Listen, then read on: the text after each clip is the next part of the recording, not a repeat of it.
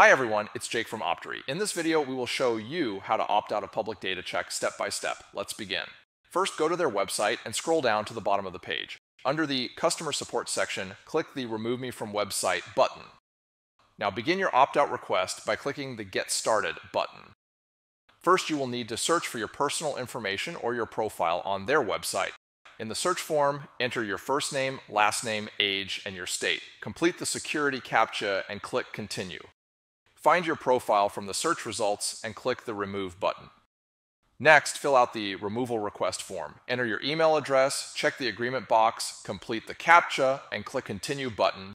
Just an important reminder. For your safety and security, we highly recommend using a disposable email address whenever contacting a data broker, and not using your own primary email address.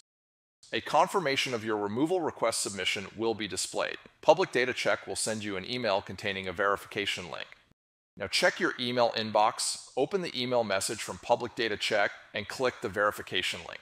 After clicking the verification link, your removal request will now be validated. You will receive another email from Public Data Check in a few days, confirming the removal of your personal information from their website.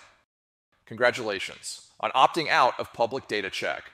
You have taken a simple but important step towards reclaiming your privacy. However, there are hundreds of people search sites. They are constantly changing, and it's nearly impossible to stay on top of these data brokers. That is why Optery offers the free exposure report. The exposure report shows screenshots from sites that have your data with links to let you see that data right on the site. Use the exposure report and our how-to guides to opt yourself out for free, or sign up for an Optery paid plan, and Optery will handle the monitoring and removals for you and your family members. Bonus tip: if you're a business owner worried about the security of your employees, we also have Optery for Business. Go to Optery.com to sign up for your free exposure report.